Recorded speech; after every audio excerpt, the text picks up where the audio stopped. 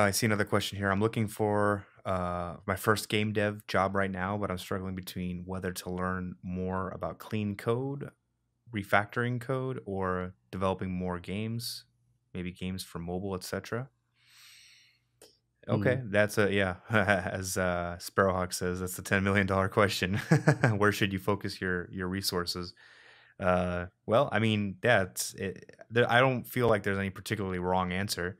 You should definitely be doing something. Don't get stuck in analysis paralysis where you're not sure what you should do, and then you just don't do anything. I'm guilty as charged. I do that a lot, especially when planning for something, a project.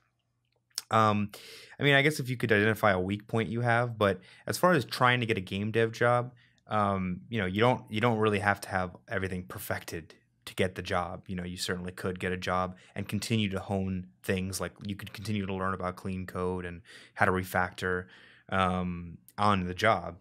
So just because you get a job doesn't mean the learning stops. And if you've done a reasonable amount of work and you feel confident and game development shop hires you, then yeah, you should be fine and you should just be okay to continue developing those skills.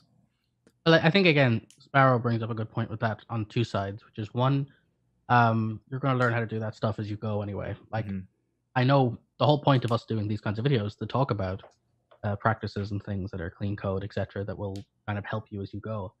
But as somebody who did spend literally years learning clean code and architecture as an isolated concept and then applied it to stuff, I don't actually recommend that route. I don't think it's probably a wise thing.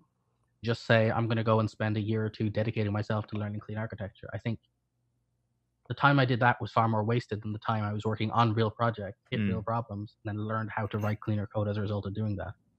So I would say the truth is, whatever your first few projects are, they're going to suck. They always do, and they're going to have bad things. You're going to hit problems. So rather than learning how to write clean code, and rather than trying to angle towards getting a job, the fact is you're better off building things of Hmm. some nature, the things that you can do tweets with, things that you can put on the Unity 3D subreddit, things that you put yourself out there so people can get a sense of what your portfolio is. Hmm. And if you can demonstrate work that you can do, and then in your free time between that, learn how to get better and learn how to make better code and make life easier for yourself as you go, um, somebody will pick up on that. Or be proactive and do the opposite, which is go and find people who are doing that on Unity 3, other places, and up with them. So when it comes to looking for your first game dev job, you're not going to get it by knocking on doors or going to companies. You're going to get it by meeting people and working with people and finding the right contact. So just make stuff. Make stuff. Go to places where people talk about stuff they've made.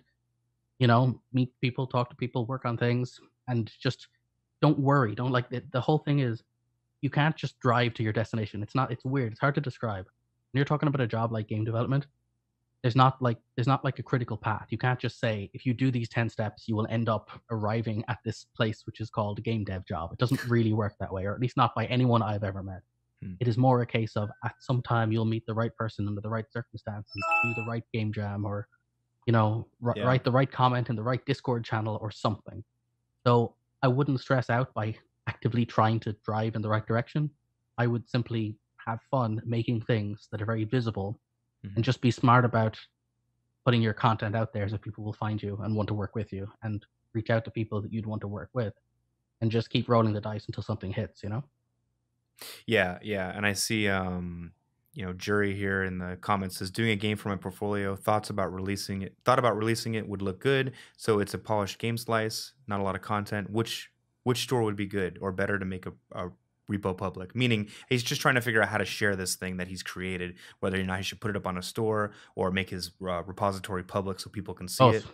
Yeah, yeah, Put it in the store, do a GitHub repo, move on to the next project. yeah, More content. Just keep going. There's yeah. no like either you're angling to make money out of it or you're angling to use it as a putting stuff out there. I would focus on the putting stuff out there and not on the making money that early. Yeah, for sure.